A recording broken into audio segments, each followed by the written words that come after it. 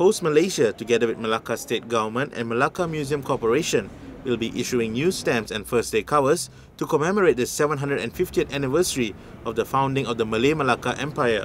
It will be available in two designs featuring Cheng Hong Teng Temple and Masjid Kampung Hulu in 50 cent and 90 cent denominations respectively. Pos Malaysia Head of Stamp and Philately, Yasmin Ramli, says Pos Malaysia hopes that the stamp issuance would enhance awareness of Malacca as a historic city worldwide. At its peak in the 15th century, Malacca attracted people from all parts of the world and peace and stability prevailed due to good governments and laws such as the Canons of Malacca and Malacca's maritime laws. First day covers are at 50 cent each and can be purchased at all Pos Malaysia outlets countrywide, while folder at 5 ringgit and 50 cent is available at selected outlets. The stamps will go on sale from October 8.